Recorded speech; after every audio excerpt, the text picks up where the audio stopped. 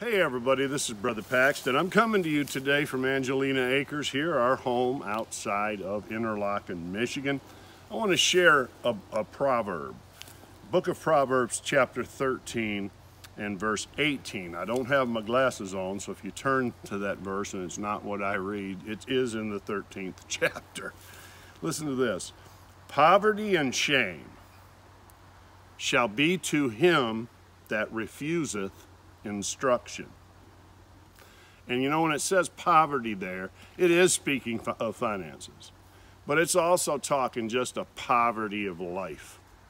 I mean, there's poverty in every area of the life of one who will not receive instruction from other people. And God taught me this a long time ago. You know, my wife, as important as her voice into my life is, or you could say my voice speaking to my wife's life, sometimes God uses other people besides your spouse. As important as we are to speaking into other lives, but so many times you need a third eye, a third voice, a fourth. And God confirms many things that way. So poverty and shame shall be to him that refuseth instruction.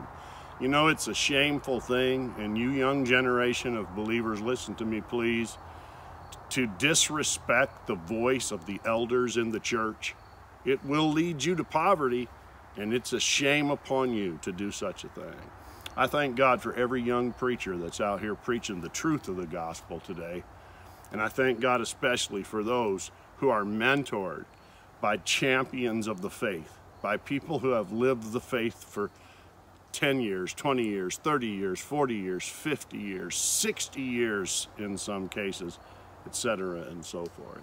The point I'm trying to make is this: we can all live better lives if we live those lives together, and if we allow people to share what God's put on their heart.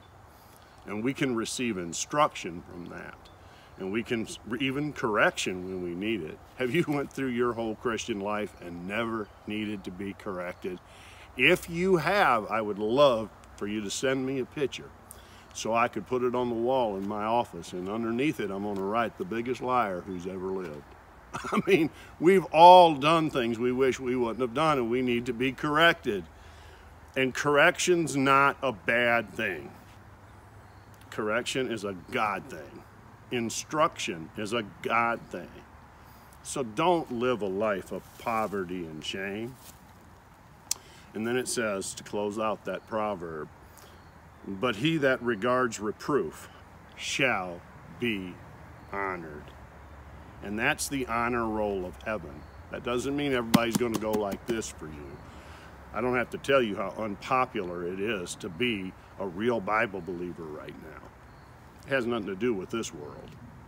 But you'll be on the hall of faith in heaven if you will just run this race the way God intended it to be run. You don't have to live a life of shame and disgrace and poverty. Receive instruction from the Lord, from your spouse, from your family, and from others in the body of Christ. And never disrespect those who have run this race a long, long time, because they know what they're talking about. They've been down some roads that we haven't been down yet. In Jesus' name. This is Brother Paxton. I hope that blessed you today. Go with God, and He will go with you. Bless you.